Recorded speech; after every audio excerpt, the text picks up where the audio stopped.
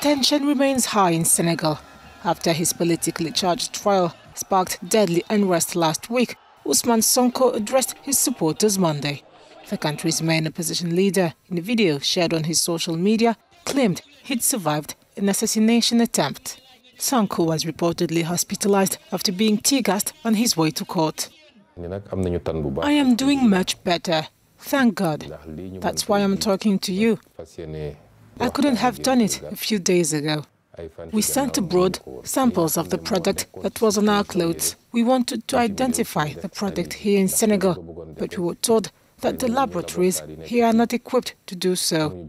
We are waiting for the results. They blocked the ambulance that was supposed to pick me up, and my lawyers had to get inside to be able to pick me up at my home.